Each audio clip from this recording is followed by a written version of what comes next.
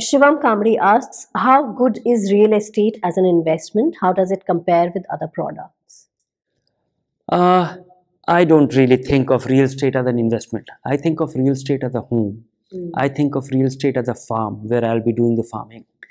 And then if I'm looking at it as a farm, then I will be doing some estimation on a, on a piece of paper that this is the cost of farm. This will be my investment in land. This will be my investment recurring expenses, and this will be my working capital. This is what effort that I will put in managing that. And will there be adequate return on investment?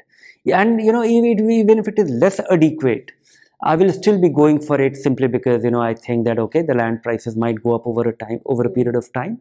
So even if I'm not getting a very sizable return on my investment, I'll be willing to take that.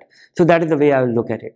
Likewise for my home, I will be looking at it as a home where I'll be able to save. I'll be first and foremost able to get a shelter for my family.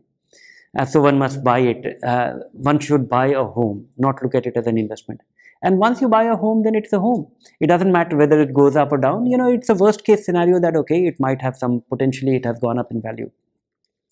But then comes real estate as an investment. It's a big ticket purchase. Then it is not liquid enough. Then you may not be able to sell when you want to. And there will be many takers when you don't want to.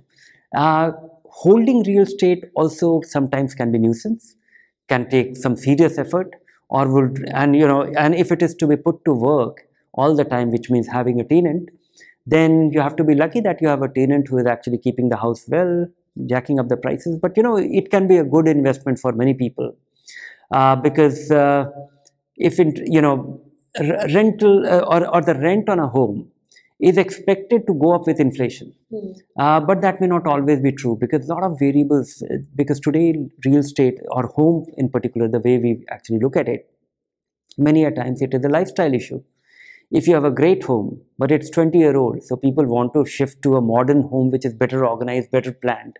So even if the real estate value has gone up, you may not have a decent rental yield.